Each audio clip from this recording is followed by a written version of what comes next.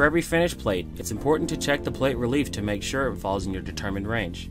In order to provide proper support to the image elements and to avoid printing the floor, we recommend a plate relief between 18 and 25 mils. To measure the relief, lay the plate flat under a calibrated digital micrometer. Measure the thickness of a solid and make sure it's within 0 and 0.005 mils of the measured raw plate thickness. Zero the micrometer to the solid thickness and then measure the floor to find the difference between the floor and solid heights. This yields the plate relief. The relief should be measured in several spots across the entirety of the plate to confirm plate uniformity.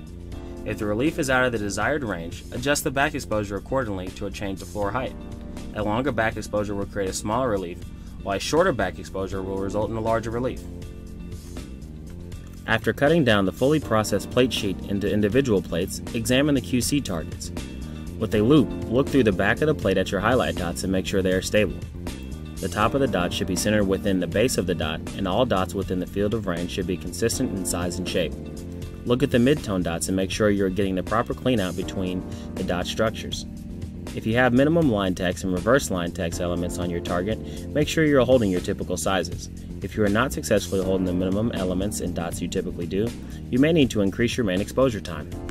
If reverses start filling in and you're not getting a proper cleanup, you may be overexposing, or you may need to be checking your processing times as well.